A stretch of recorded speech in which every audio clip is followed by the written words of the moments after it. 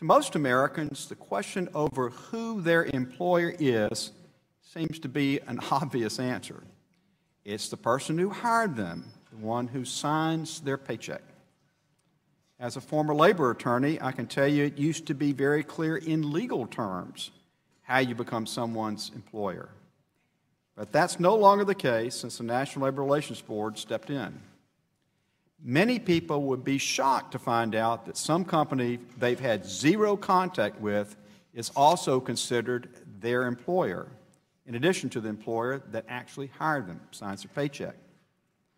Now, we all agree there are times when two or more employers should be deemed joint employers. Before the NLRB stepped in and overstepped, there was a common sense understanding of the circumstances establishing that joint employer relationship. Both employers had to have, quote, actual, direct, and immediate, close quote, control over the essential terms and conditions of employment. That standard made sense.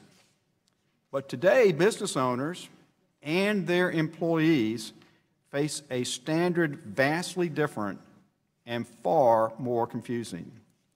They face a situation where a group of unelected bureaucrats in Washington are interfering with their relationship in a way that has created a lot of problems. The NLRB's decision and the Obama administration's actions that followed it, in addition to a litany of rulings by activist judges, have inserted a great deal of uncertainty and confusion into the traditional employer-employee relationship.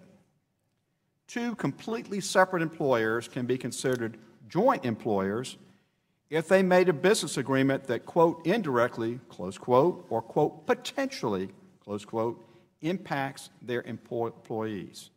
Indirectly or potentially. What does that even mean?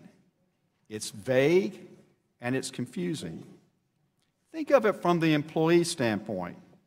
There shouldn't be any room for question on who their employer is. As for employers, they should have the clarity they need to look out for their employees in the way the law requires. Because in order for employees to have strong protections in the workplace, it needs to be crystal clear who is responsible for providing those protections. If everyone is, no one is. We are here today because we are determined to provide that clarity once and for all and protect jobs and small businesses in our communities. I'm proud to say that three of our Democratic colleagues, Representatives Correa, Queller, and Peterson, are co-sponsors of the Save Local Business Act, and we hope to continue to build bipartisan support so we can restore common sense to the joint employer issue.